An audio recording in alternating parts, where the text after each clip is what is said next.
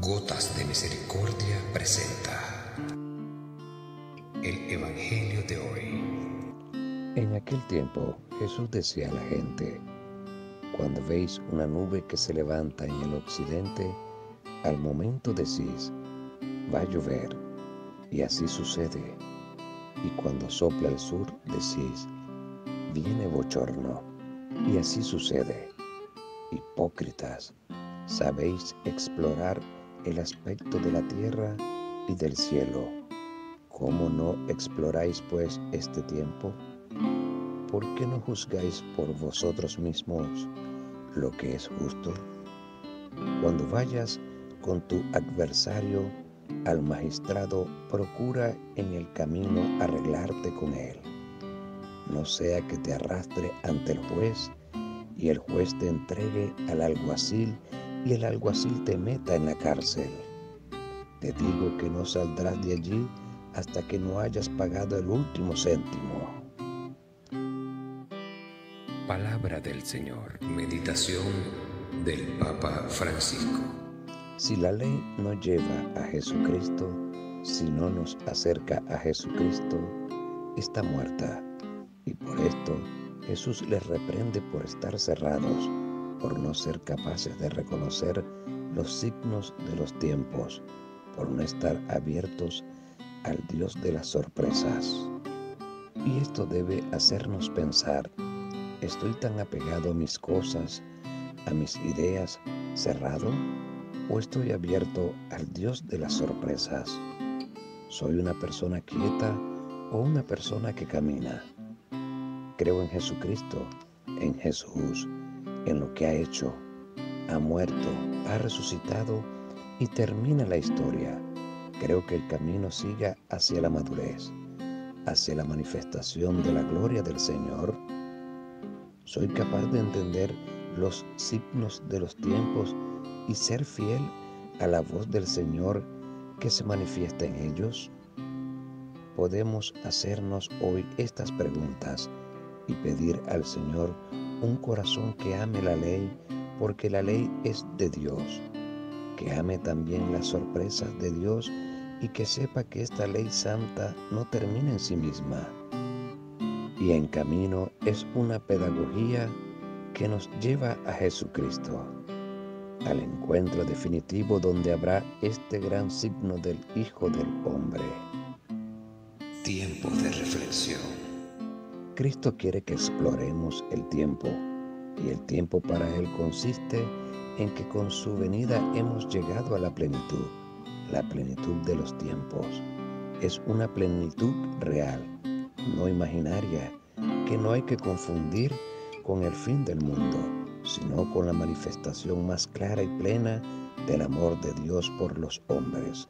El primer acto de amor de Dios al hombre ha sido la creación. Le hizo pasar de la nada a la existencia.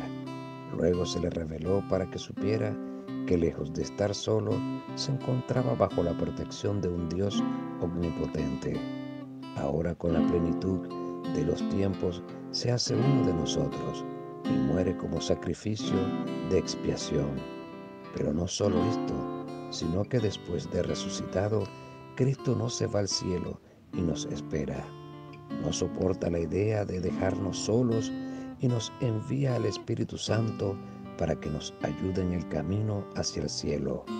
Pero su amor es tan grande que no se conforma y se queda aquí, en el sagrario de cada iglesia, con el único fin de estar. ¿Puede el hombre pedir algo más?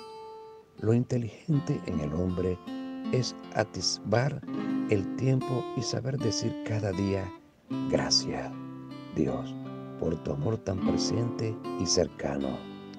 Hoy es un buen día para contemplar sin más el amor de Dios. A lo largo de nuestra vida, de nuestra lucha por ser cristianos, siempre luchamos buscando un fin. El fin particular de obtener una virtud o de extraer un defecto, o el fin general de ir al cielo. Pues bien, la vida interior de Dios, que es la Santísima Trinidad, nos ama sin ningún fin. no persigue nada, ni busca nada, ni se dirige a nada, ama sin más. Diálogo con Jesús. Señor, no son coincidencias ni suerte, sino tu providencia la que continuamente me da las señales para vivir un estilo de vida orante y vigilante, centrado en el amor a Cristo. Tu voluntad se manifiesta en los mandamientos, en la ley natural, en mis obligaciones de Estado, en la voz de mi conciencia, en las circunstancias de la vida. Ayúdame a cumplirlas, porque esa es la manera más sincera de amarte. Oremos. Señor, aumenta mi fe para no quedarme en lo superficial de la vida. Comprender tus señales no es ver una cruz o el sagrario en una nube que pasa, sino la reflexión orante de tu inmenso amor, de modo que aspire a tu reino y a la vida eterna como mi mayor felicidad. Haz que ponga mi confianza en tus promesas, apoyándome, no en mis fuerzas, sino en los auxilios de la gracia de tu Espíritu Santo. Amén.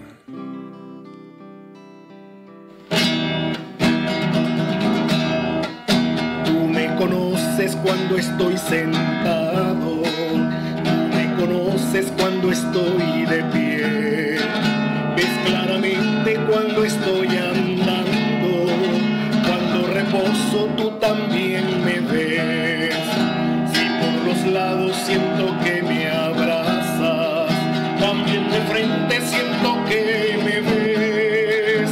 Para quedar lejos de tu espíritu, lo que haré, a dónde iré, no sé. ¿Para dónde iré? ¿Para dónde huiré? Si subo al cielo, si me postro en el abismo, yo te encuentro allá. ¿Para dónde iré? ¿Para dónde huiré? Si en la montaña que verde estás en lo alto, en el confín del mar. Lejos de tu espíritu, jamás, Señor. ¿Para dónde iré? ¿Para dónde huiré?